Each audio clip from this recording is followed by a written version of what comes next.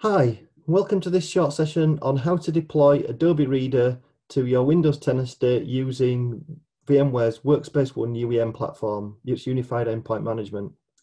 Now, you can see here, I've already opened a console to Workspace ONE Unified Endpoint Management. You can see here that I've got a device registered already, and that's the one that's running in the background in VMware Workstation. It's just a Windows 10 machine that's been enrolled.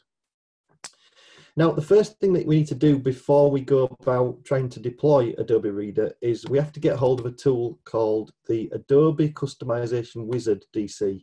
Now, this is a download that's freely available from Adobe. When you download this and go to File, Open Package, it will ask you for the location of the Adobe package that you want to customize. We're going to choose the Adobe Reader.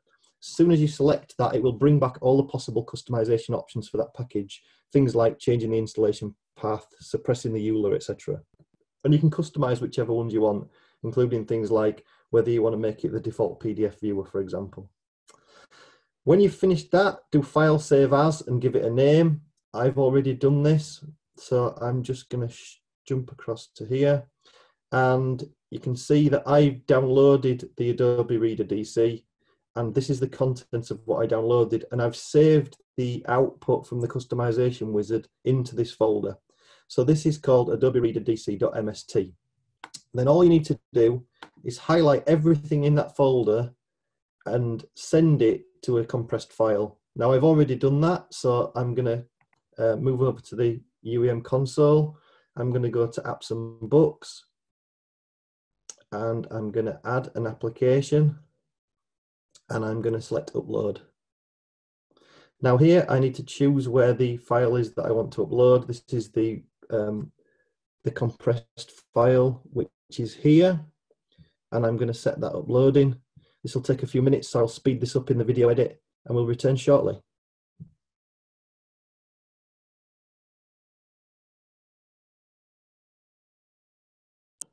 Okay, now that that installation's finished, we're going to carry on. We're not going to make this a dependency app, we're just going to click continue. The first thing we're going to do is we're going to give it a slightly better name. We're just going to call it Adobe Reader DC.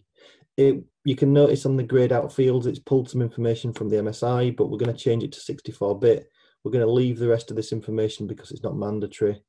Under files, we need to set what we want the uninstall script to be. I've got some of these cut and paste into Notepad. So the uninstall command is going to be an MSI exec command with a QN switch, which makes it silent to the user. And then we're going to uninstall using the Acrobat Read MSI.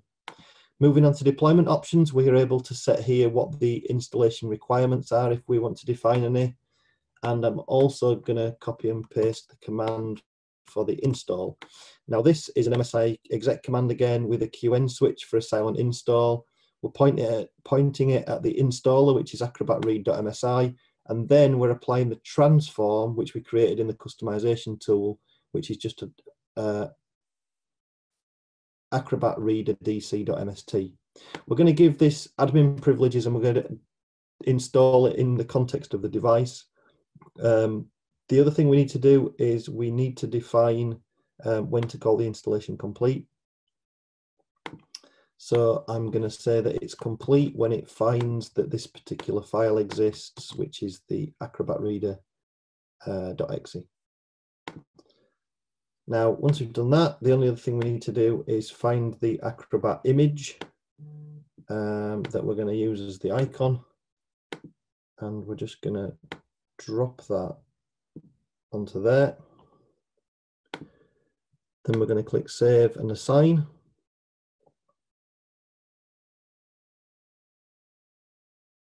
We're going to add an assignment. And in this particular example, I'm just going to assign it to the whole of the Windows 10 desktop group.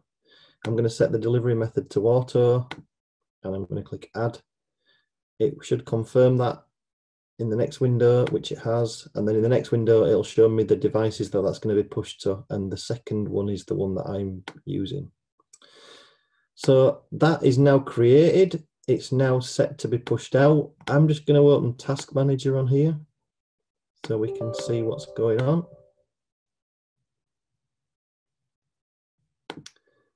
And with a bit of luck, we should start to see some download activity, and you can see it started already. So this is downloading the package that we uploaded. This is pulling it down to the Windows machine. Once this download's finished, we should see a spike in the CPU, which is when it'll start kicking off that installation command that we specified in the package.